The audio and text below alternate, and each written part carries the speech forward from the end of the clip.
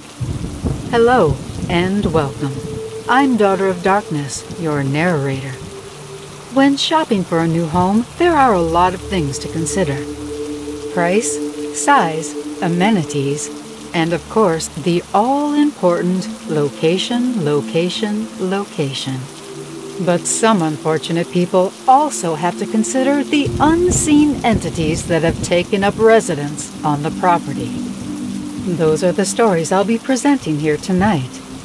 Be sure to join me here every Thursday at 5 p.m. Central for new content.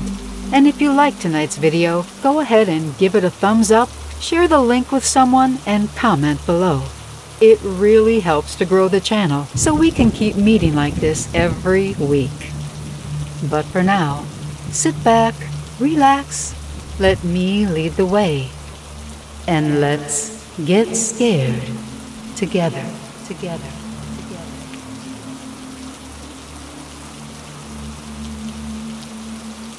In 2017, my girlfriend and I moved into a tiny house in our college town.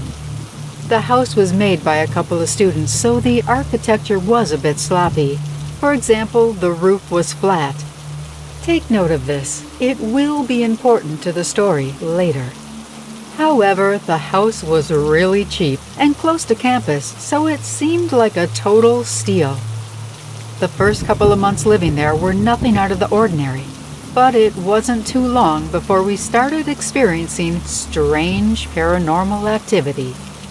The first such occurrences happened with our smoke detectors. They would go off constantly, even when there wasn't smoke in the house. We thought maybe it was because the batteries were old, but no matter how many times we changed them, it never made any difference. It got to the point where they were going off up to 5 times a day, until we just finally broke down and took the batteries out of all of them. And there were 6 detectors in total. However, even without the batteries, the smoke detectors were still going off. So out of sheer desperation, we turned off the entire smoke detector circuit to the house. And it was at that point when things started to really get out of control. The storage room for our house always had a very eerie feeling to it, like someone was watching you or standing right behind you, staring you down. Thankfully, our bedroom was the farthest room in the house from that storage area, so I avoided it like the plague. One night, around 3 a.m., the smoke detector in our bedroom went off. However, it wasn't the usual repetitive beeping. It was one long, continuous beep. Now, keep in mind, this is without any batteries in any of the 6 detectors and having the electrical circuit shut off. My girlfriend grabbed a chair from the dining room and stood on it to reach the detector. But moments before she touched it, it stopped beeping. We both groaned with irritation, and she went to put the chair back. But before she even made it back into the dining room, the smoke detector down the hall went off, making that same continuous beep. So, like before, she took the chair down the hall and stood on it to reach the detector. But again, right before touching it, the beeping stopped. This happened with all 6 detectors, continuing the pattern all the way back to that creepy storage room. This little dance happened 2 more times that night. It was as if whatever was messing with us was trying to lead us back into that room. And it happened at least once or twice a week for the duration of the 18 months that we lived in that house. Shortly after the encounters with the smoke detectors, the house became absolutely infested with bugs. There was no history of bug issues when we bought the house, and it started almost immediately after our first experience with the smoke detectors. Bugs would simply pour out of the light fixtures, tiny cracks in the walls, and of course the smoke detectors. Literally, 1 minute everything would be fine, and the next, ants or other bugs would come out of the walls and the smoke detectors. We had multiple exterminators come, but less than a week after each treating of the house, the bugs would be back just as bad as before. It was unnatural. Here's a video my girlfriend made. so the smoke detector in the back room keeps going off. So I came over to check it. I'm going to vomit! Those are ants! Ah! That's gross. There's literally thousands of ants crawling out of that. Ugh! Both of us started getting really scared and depressed. We hated being home, but there was no other place for us to go. It was about this time we started hearing footsteps. Remember how I said the roof was flat? At least a few times a week, we would start hearing large, heavy, hoof-like footsteps on the roof. We told ourselves it was just an animal, so whenever we heard it, we'd step outside to see if we could spot the animal in question. But there was never anything there. And the steps were very far apart from one another, indicating a very large stride. Whatever was walking on our roof would start from that creepy storage room area, and in just 3 or 4 steps it would be on top of the roof above our bedroom. And the steps were loud, so loud that it sounded like it was either very heavy or stomping to get our attention. Then the phantom sounds began. We had large metal bowls that we used daily for cooking, and when we were done, we'd wash them and set them on the counter to dry. The kitchen was right next to the living room, but there was an island blocking our view of the sink area. Here's a picture. One night, we were startled by the sound of our heavy metal bowls being thrown off the counter. We assumed the worst and thought someone was breaking into the house. We both ran into the kitchen, but not only was no one in the house, nothing in the kitchen had been moved. The bowls were all still on the counter where we left them.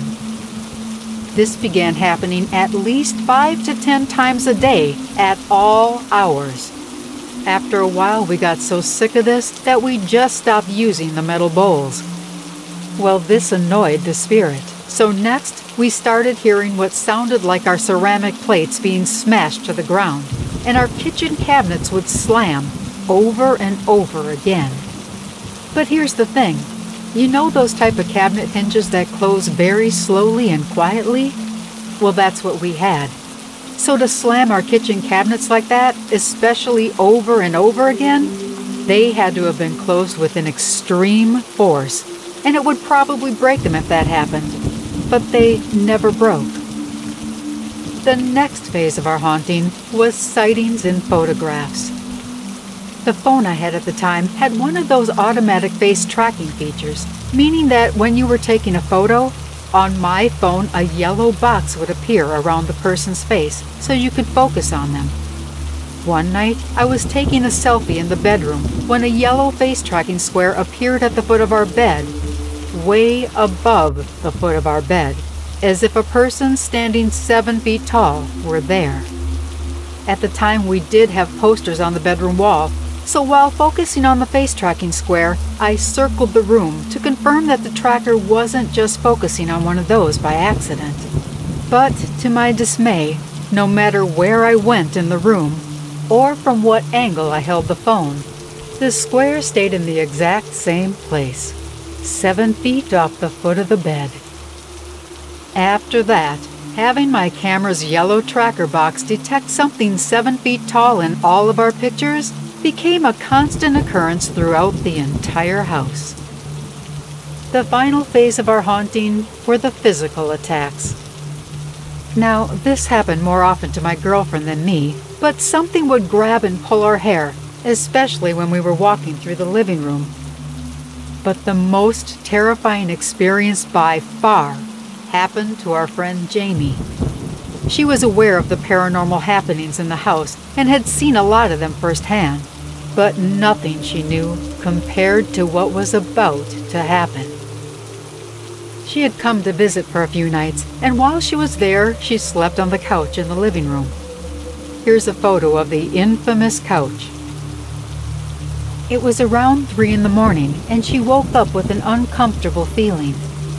All of a sudden, she felt someone or something step on to the couch, and starting from her feet, it slowly walked up the length of her body until it felt like 2 feet were stood on either side of her head. She said she felt an intense, malicious energy staring down at her, but she was too terrified to open her eyes. Meanwhile, the cabinets in the kitchen began slamming over and over again. For the next couple of hours, she pretended to be asleep while this presence stood over her. She told me she's not exactly sure when it went away, because she eventually became so exhausted from fear that she fell asleep. Not long after that experience, we were finally able to sell the house and get the heck out of there. We lost a lot of money because we sold the house for way less than we paid for it. I can't help but feel bad for the person who bought the house, but it's been almost 3 years and she's still living there. I think the takeaway from the story is, if the price of the house is too good to be true, then it is.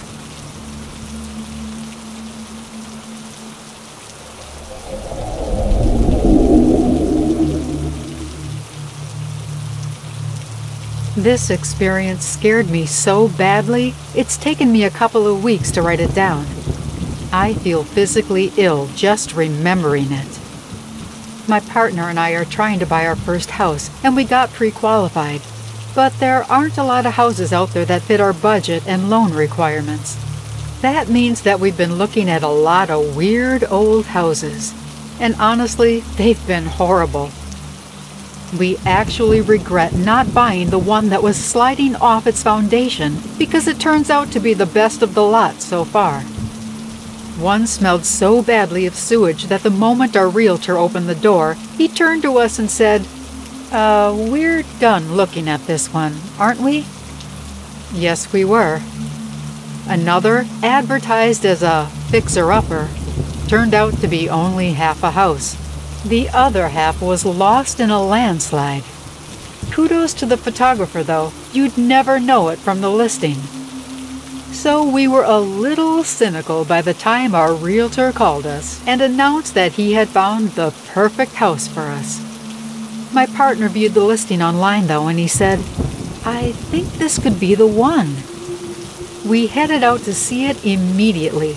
My partner's mom was with us at the time, so she came along. I actually get along with her very well and value her opinion, so I was happy that she was with us. When we got there, the house seemed too good to be true. It was an old farmhouse, but in great shape. No failing septic tanks and no porches being held up with truck jacks. Not even peeling paint or rusty hinges.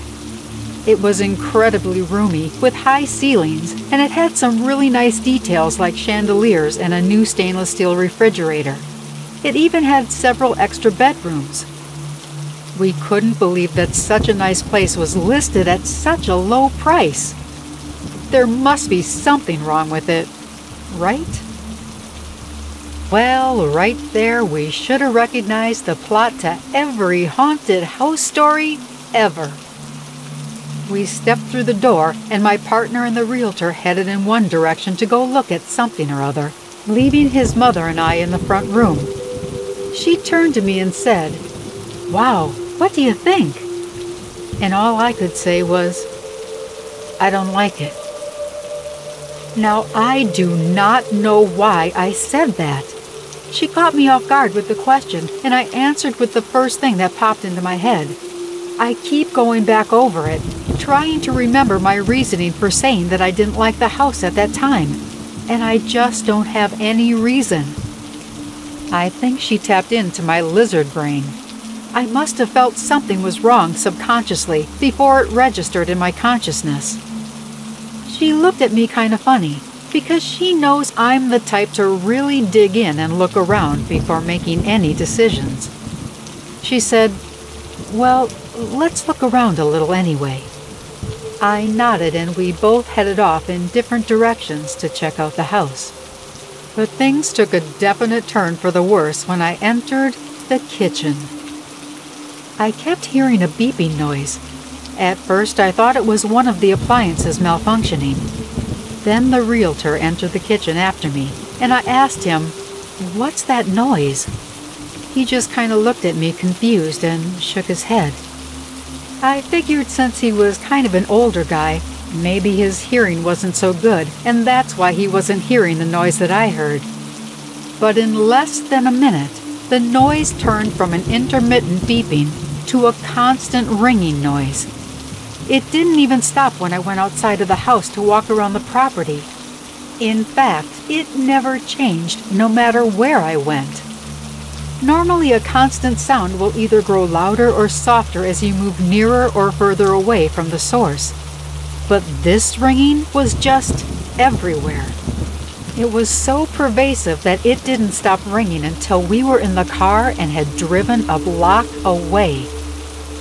In the car driving home, I told my partner and his mom about it, but neither of them had heard any noise at all. My partner said, "I didn't hear any ringing, but oh, that smell."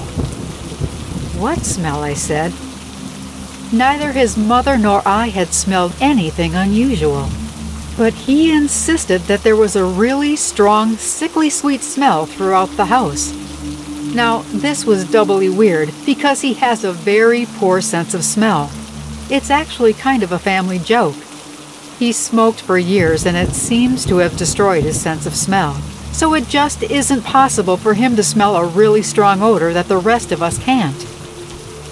As we continued to compare notes, I said another thing I found very odd was the fact that both of them started to argue with me in the kitchen about the placement of the microwave.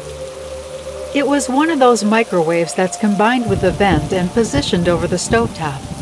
It was unusually low though, and as I tried to reach the knobs on the stove, I found I couldn't do it without contorting weirdly. So I had just said, "I wonder if we can move that." And they both jumped on me and started arguing.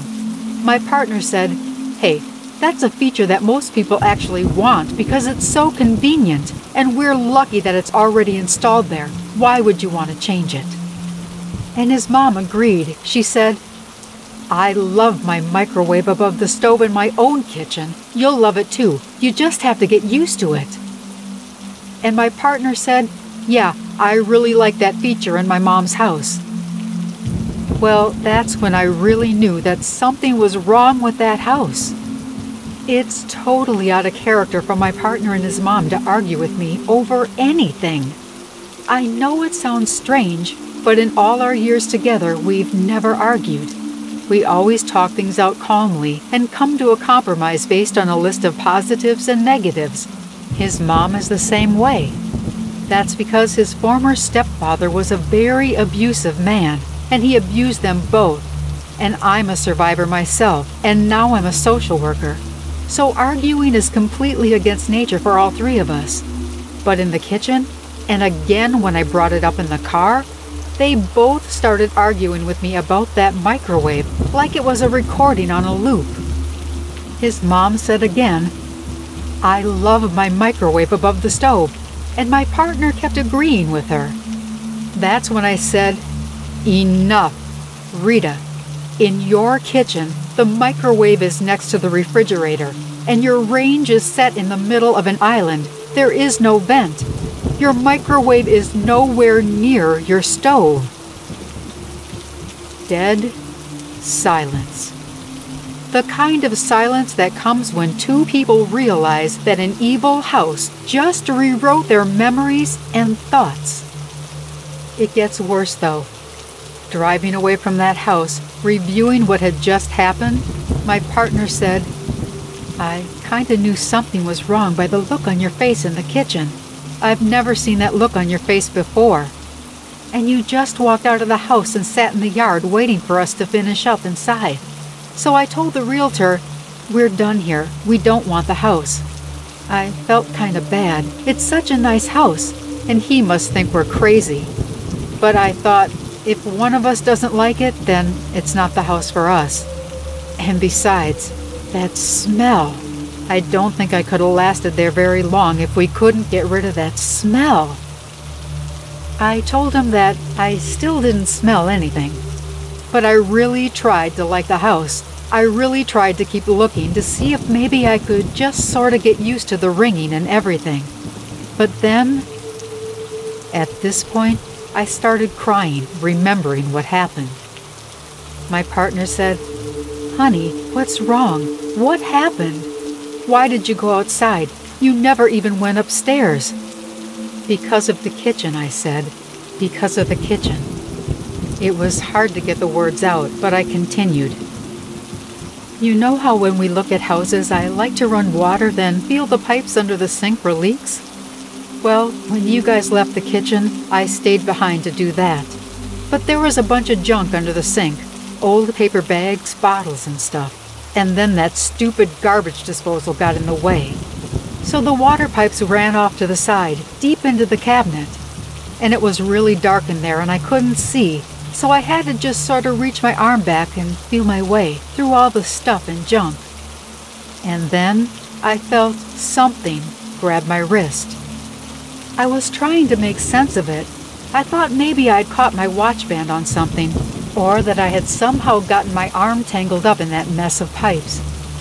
My brain just couldn't make any sense of it. So I was holding very still. I didn't want to jerk my arm out fast and break my watch or bang up my arm. So I was holding really still, thinking about how to navigate out of there. And that is when I clearly felt the sensation of whatever had grabbed my wrist slowly let go. The fingers of the hand, if that's what it was, felt dry and leathery, and as it loosened its grip on my wrist, it slid upwards, then back. And that's how I knew it wasn't some bag handle or something that I'd snagged on falling off, because I was holding perfectly still, and it slid off of me upwards. So yeah, I nearly died of a heart attack alone right there on the kitchen floor of a haunted house.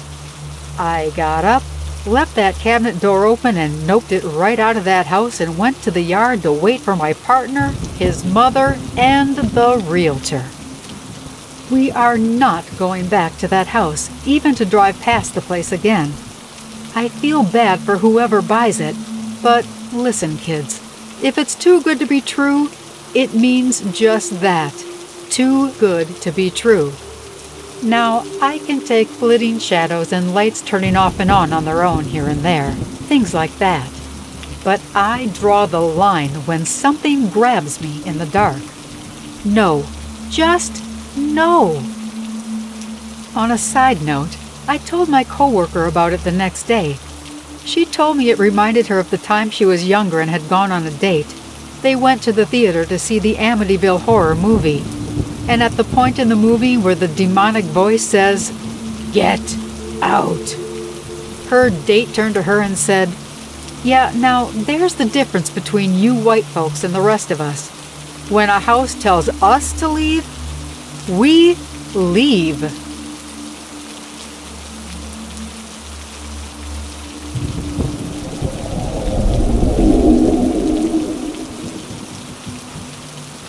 So, seriously, what's with the beeping sound from all these evil entities? Is this a thing now? Are they trying to drive people out of their minds? Is that it? I swear, some of these spirits are such tools, aren't they? If you like this video and you haven't yet, subscribe and hit that notification bell. It takes a village to combat these evil spirits, so join us here every week and help us in doing so. It's just not the same without you here with us. As always, I'd like to thank all of you for listening tonight and for your continued support. I truly appreciate each and every one of you. So, until next time, stay scared, my friends.